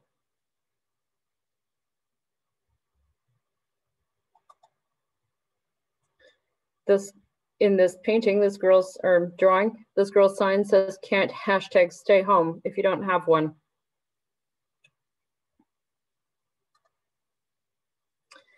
Another fantastic Catherine Bell banner. It says, the world is tired from 1 week of isolation. This was created on March 20th, 2020. Remember who's been suffering that for 9 years, the occupied Catherine Bell.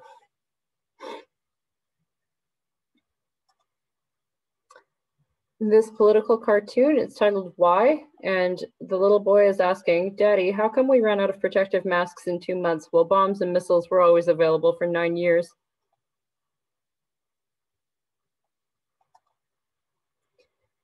Something that I found quite amazing on a personal level is Syrians' continuing ability to care about current events outside of Syria, looking beyond the enormous problems of their own context and commenting through artistic expression on issues going on in the rest of the world too. There was a good deal of support shown for Paris during the Je suis Charlie attack, for instance, and over the spring and summer of 2020, the most recent events commented on have been the murder of George Floyd and the explosion in Beirut.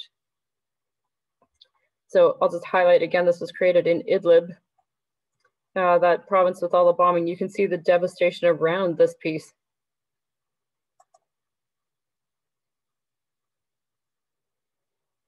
Lebanon has historically been symbolized by cedars, which you can see on the heart in this piece.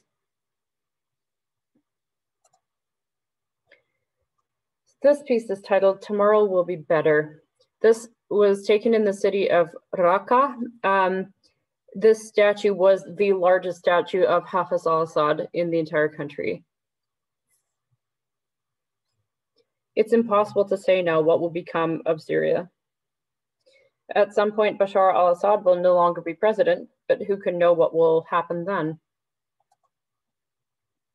Many Syrians still dream of returning home to rebuild. Others have turned away, never to return. For many, the trauma of the journey away from Syria will be the marker of permanent change, one that can never be undone or forgotten. Instead, these people will focus on putting their roots down wherever they are now. Millions of others are still living in the camps, still caught in the nightmare of the journey. Syrians have been scattered across the world now, restarting their lives in nearby countries in the Middle East, but also in Belgium, Sweden, Germany, the UK, Canada, and many other places. It's meant learning new languages, negotiating complicated visa systems and legal structures, new cultures, and very mixed reception depending on where they've landed. Islamophobia continues to be a widespread problem throughout the globe. Some Syrians have moved away from their religious beliefs as they've moved away from Syria, while others have found solace in it and become more devout. In any event, while the revolution has not yet prevailed, some things have changed for good. The Soviet-style suppression of freedom of thought and expression has essentially come to an end. Syrians have come to see that thinking for yourself is an option now, and one which they're no longer willing to consider doing without, that self-expression is a necessity, even if the price might well be your freedom, your exile, or your life itself. This man's sign says, don't give me a fish, teach me how to fish. Don't elect a president for me, teach me how to choose. I've always liked this piece too. This man's graffiti says, your barrels killed the fear in us, you idiot.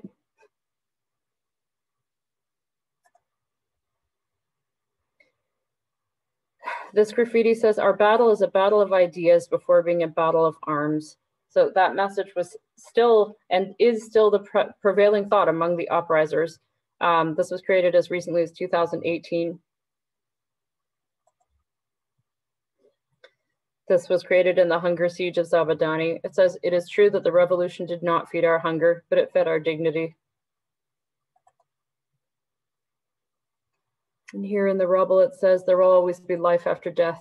There will always be olives. This is the most recent Syrian Banksy project. It says, our revolution flower will bloom one day. We will keep trying.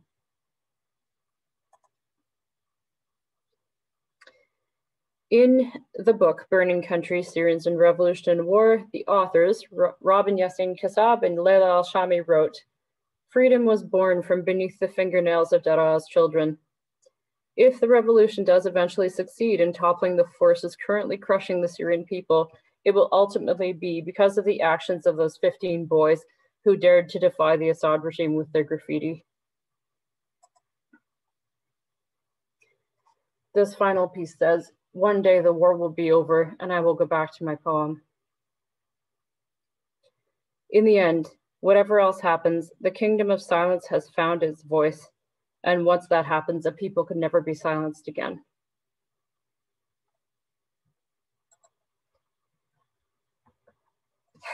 So that brings us to the end of the talking part on my part. Technically, we have until noon. If you want to go, you can go. But if you have questions or comments, now's the time. Or thoughts, feel free to unmute. Feel free to keep your cameras on or off as you prefer.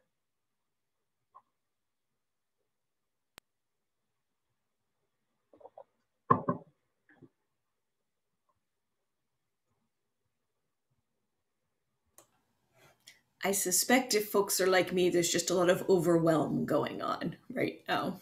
It was a lot of stuff in there. Yeah.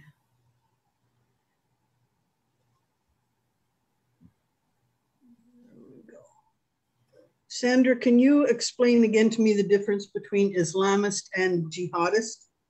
Yeah, so Islamist is not super different from the kind of typical, oh gotcha. Thanks, Justin, I see your comment. Yeah, I mean, typically Christians feel that being Christian is the way, right? the way, the truth, and the life, the one road to heaven. Islamism is the equivalent belief that being a Muslim is basically the right way to go. Jihadism means an overt belief. I want to be careful because historically it didn't necessarily mean that, but a jihad is a holy war. Jihadism is war waged to force people to become Muslim. And Islamist doesn't necessarily believe that everyone should be made to be Muslim, just that it would be better for them if they were. Okay. But they're not going to forcibly bring it about. Jihadism is you must be a Muslim or we'll kill you. And not just Muslim, but the right kind of Muslim. Okay, thank you. Yeah. The other two sort of interchangeable terms, Wahhabism and Salafism, are basically like kind of Puritan.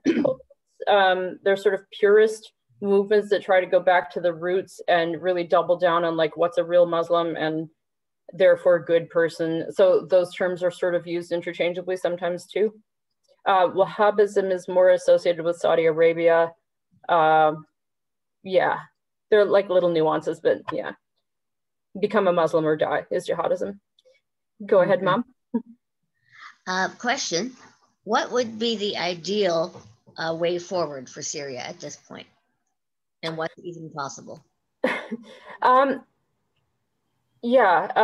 same report by the Human Rights Watch in September 2020 very specifically outlined that Russia and Iran and Turkey all need to get the heck out. What's happening under the Assad regime wouldn't be possible without the backing of these much stronger military forces. At this point, ISIS isn't really a huge problem. I want to be very careful about that. ISIS will always be a problem, and any like-minded group will always be a problem. They're the KKK of Islam, you know? Like, we all know that the KKK calls itself a Christian group, right? But the majority of Christians that I know would not consider themselves like-minded with the KKK and its ideals.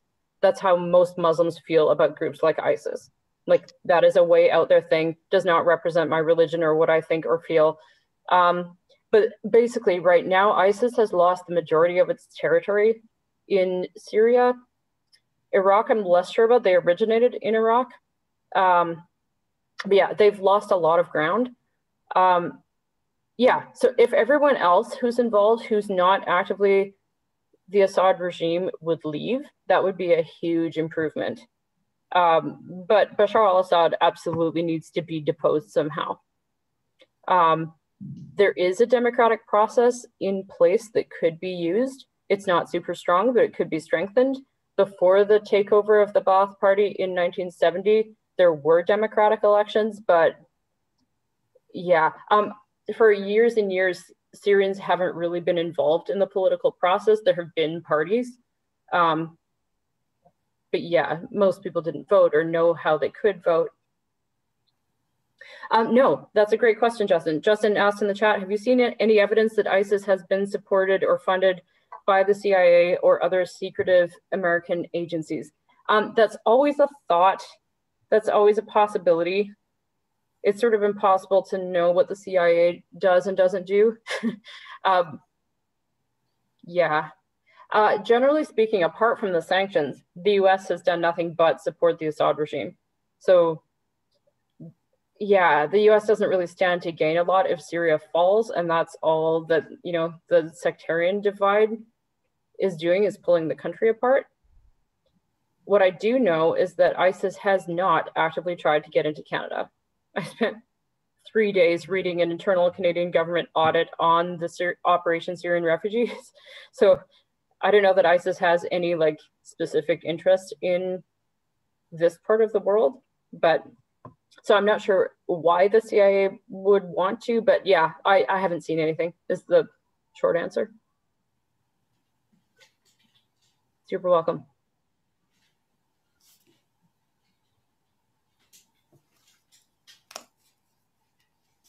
I also have a slice of info handy, thanks to Heather, about what our diocese has been up to, specifically in terms of supporting Syrian refugees here in our own diocese.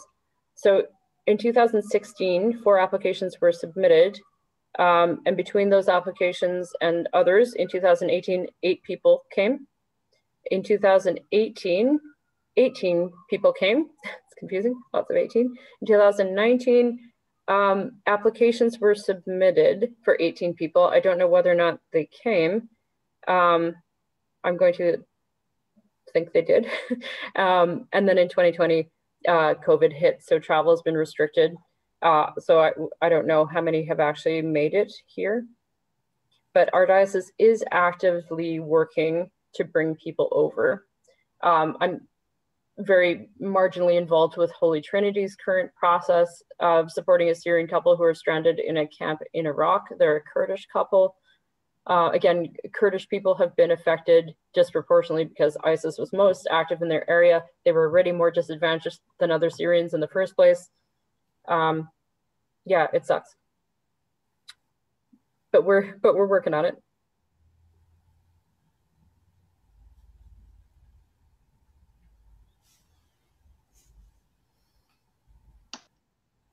Sandra, yeah, we recently in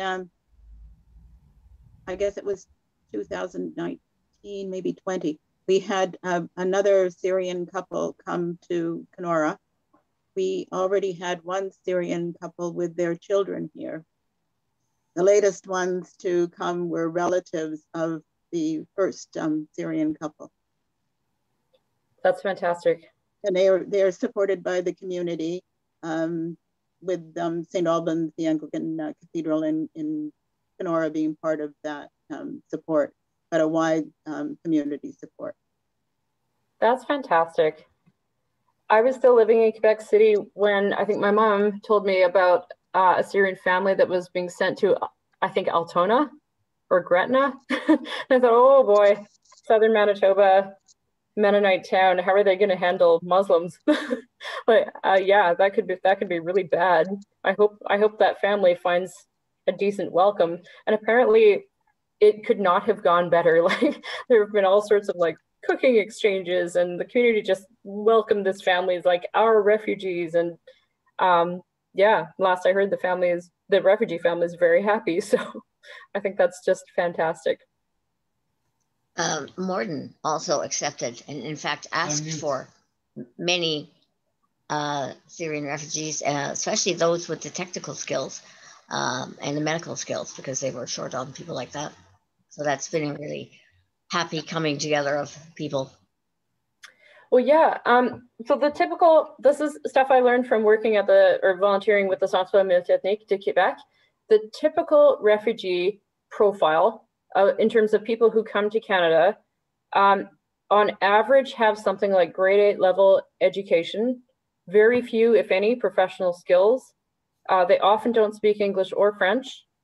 They typically come from rural settings, so very often from villages without things like electricity and running water, and they very often have to be shown how all of those things function when they arrive in Canada. It's very hard for them to get jobs apart from like security guard or like Dollarama. But yeah, and they often have a lot of children, which is fine. Canada is a country that has the resources for that. Yeah, and budget-wise, it honestly does not cost us very much. In 2017, in the province of Quebec, the budget for a family of 4 was $32,000. It's good for 1 year only. Families who come, or individuals, need to pay back their flight costs at some point. After their 1 year, they're eligible to apply for social assistance of whatever sort, but it tends to be quite tough.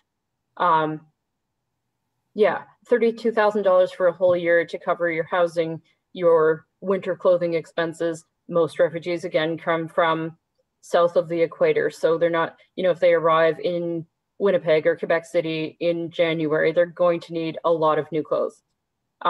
If you have 8 kids, buying boots for them all is going to cost a lot. If you also need to work out, like, how do I get a health card? How do I take the bus? How do I even apply for a job?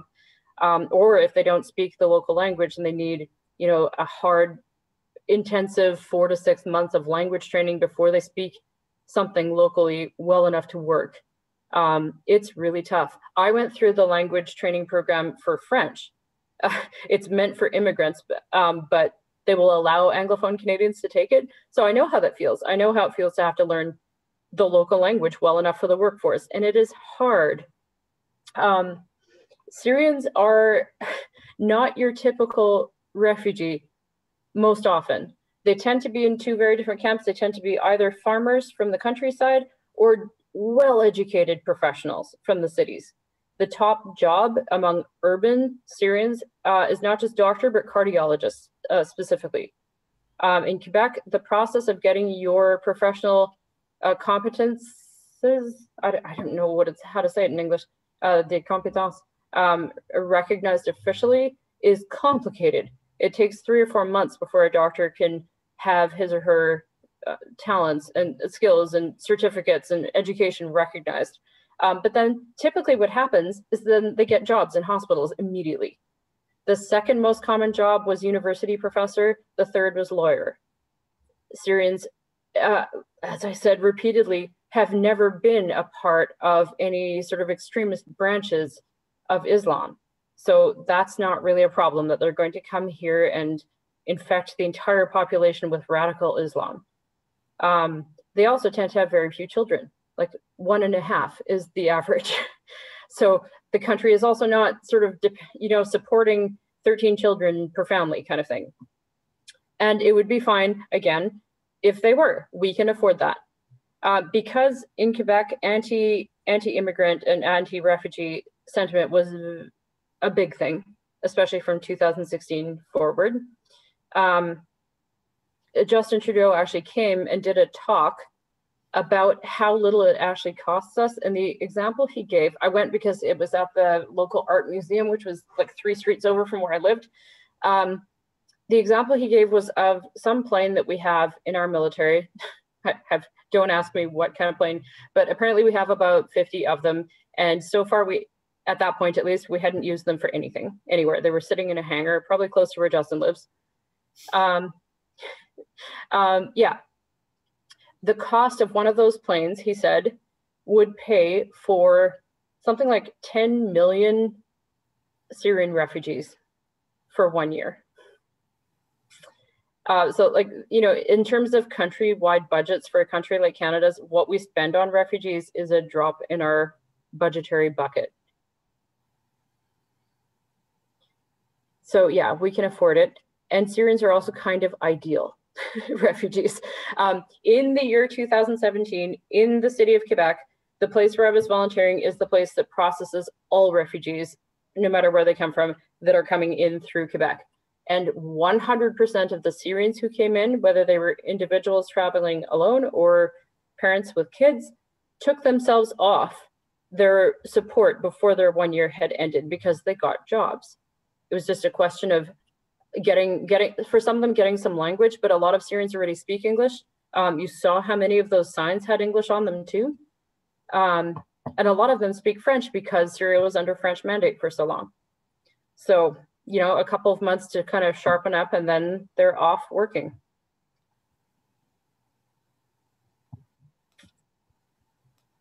Yeah, I specifically, Davies, I was looking to find out if any, I was looking through applications even to see if any ISIS affiliates or some of the other, like the Al-Nusra Front, I can't say that, that's the Al-Qaeda branch that operates in Syria. They're not Syrians, they're imported from other places, which isn't to say that those places are all terrorists either, but the people who join these groups, I was looking to see if any of them had even applied to get into Canada through the refugee sponsorship program. And I found zero evidence that there was even an attempt, never mind that we Canada, found them and stopped them.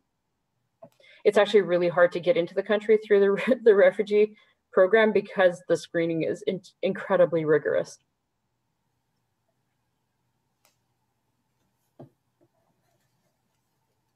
Anything else before we finish up?